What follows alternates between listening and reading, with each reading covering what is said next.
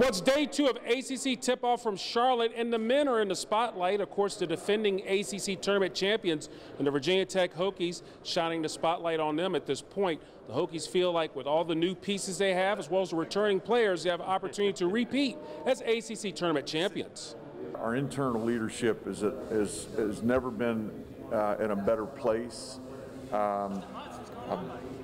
Vasily has been aided by having the experience this summer with Mutz in those conversations, and I'd like to play with Mutz too, the way he passes the ball and his willingness to pass. I think just a natural joy for life. I think just a natural, that's just the way I approach life, I think on a daily basis. So when I step on the floor, I'm just being who I am. I can't really control that sometimes. I really can't.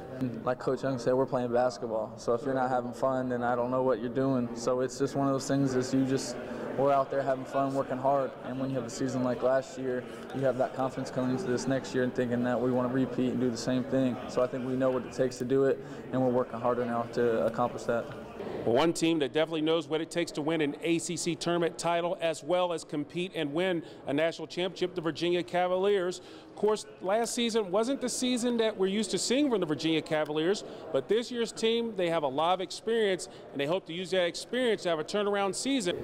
That's why I think the way we've always tried to build our program, and you look at the NCAA tournament, almost all of the good teams last year were very experienced teams, guys that had played a lot of college basketball. So that's, you always talk about get old, stay old. How do you get guys into their upperclassmen years? It used to be with your program. Now it's a little more piecemeal together, but we have that this year. Going into last year, it was my first year playing under this system.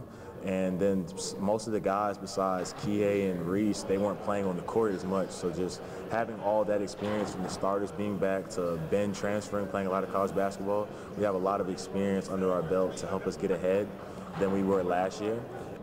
You can't teach experience, right? So players like Ben, Jaden, Armand, me, we've been through the grind, we've been through games, and it's not the same as when you're in high school and you're just coming out your first year. So being able to go through those experiences and then show the young guys on what it takes to get to that level. So there you have it, the ACC tip-off wrapping up here in Charlotte.